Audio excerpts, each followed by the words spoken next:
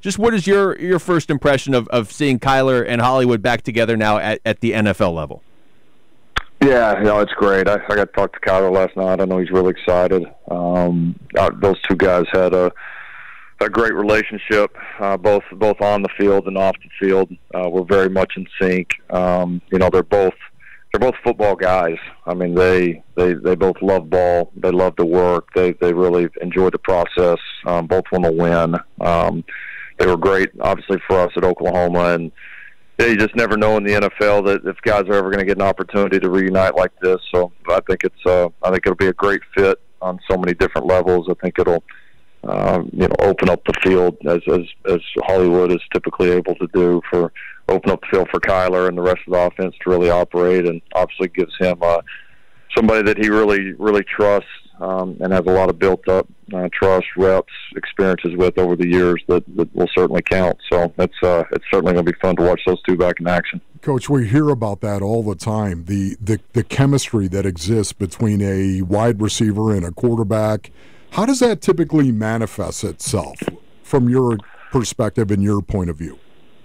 Well, it's such. I mean, they're positions that are so detailed, and so I think understanding what people are going to do, how people are going to adjust. I mean, you got to understand these decisions, as we know with football. I mean, these are split-second decisions, and without the ultimate trust, you're never going to get elite results. And when you get to a league like the NFL, where the quality of ball is so high, the other players are so good, that trust to me becomes even more important. And you don't often get to see a lot of great continuity between receivers, quarterbacks, and within an offense. So, yeah, I mean, I think obviously just the initial benefit of bringing in a really good player is always going to help, but the added benefit of their experiences, I think, will help them start off so much further along than maybe if this was their first experience coming together.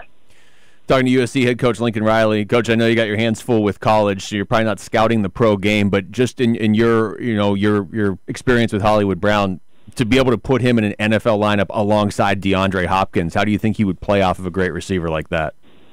Yeah, no, it could be a lot of fun. I mean, it certainly looks like the skill sets that would complement each other very well. And I think the initial hope would be is that you've got two guys that you feel like can win one-on-one against anybody, and then if you start double covering one of them, then you've got the other guy that can make you pay. And again, I do think they're two skill sets that are very complementary. And with a guy like Kyler throwing them the football, some of the other skill positions they have around, and then obviously we know the job that Cliff does in terms of matchups and moving guys around and creating space. I think it'll be a great matchup. I mean, it makes total sense. I think it was a really smart move by the Cardinals, and when you've got all that group together with Cliff calling the shots, it's got a chance to be pretty explosive and very tough to stop.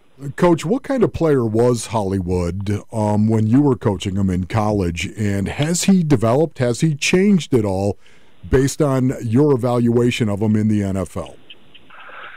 He was a very hard worker, kind of came in kind of very much under the radar, and really just kind of worked himself into becoming a great player. He's a great practice player. He practiced extremely hard, extremely fast, and was just always working on his craft. And you combine that with his natural speed and ability to track the football down the field, it's just became very impressive. And that's, I think, one thing that everybody will see there is everybody sees the speed. Like anybody on earth can see that this guy's pretty fast, but on top of it, most people aren't able to track a ball running full speed down the field with another guy hanging all over you. Most people can't track the ball at the level that this guy can. And so, yeah, it's a cool combination. And yeah, I do. I think he has continued to improve. I think his game's more versatile. I know he's really worked hard on his body to become a more durable player. And I know he's been pretty durable here as of late. So, yeah, it's been fun to see him improve, and I think his confidence will go through the roof as he gets a chance to get back with Kyler.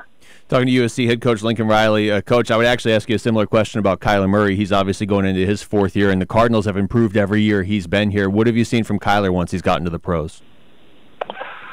And yeah, a lot of similar things. I mean, the guy loves football. I mean, he breathes, sleeps football. I mean, that's I don't think will ever change with this guy. I don't know that I've ever had a player that loves football as much as he does, and wants to win as bad as he does. And so I know he's really excited about this move and about some of the things that are going on in Arizona. I think there's a lot of confidence to start from where the team was at, and you start if you have the first pick. I mean, it means you've got some building to do, and to see the consistent improvement throughout the last few years is, I think, very exciting for him. And I know he's extremely eager for the team, the organization to take the next step. And he's a guy that's just going to do anything possible to get that done. That's just how he's wired. So I think he's seeing defenses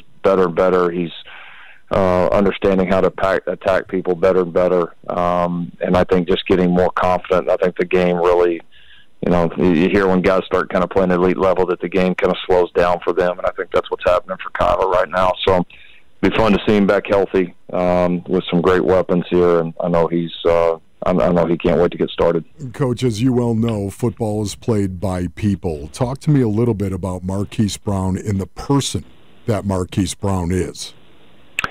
He's a neat kid. He really is. It's really an unbelievable story about, when he was in junior college and, was working, had to walk to work every single day and kind of had to fight his way into becoming a really good player, getting the educational opportunities he did. I mean, all of it. And he's had to earn it. He has not been given anything. And so I think he's an appreciative, humble kid because of his background. He's a guy that I think the locker room will enjoy. He's a guy that's not, he's always kind of one of the team favorites in terms of, treating everybody well, fun to be around. But he is a competitor. He wants to win, and he wants to play at a high level. So I think he'll be equally as good for the locker room as he will be running down the field catching touchdowns. Coach, we appreciate the insight. Thank you for the time, man. Yeah, absolutely. Appreciate you guys having me on. God bless you, Coach. That's USC head coach Lincoln Riley joining us there on the 72 Sold Sports Line. Get your price at 72sold.com. I naturally say good luck at the end of those interviews. Yeah. But I would go easy on ASU, though. But I just figured I'd just let him.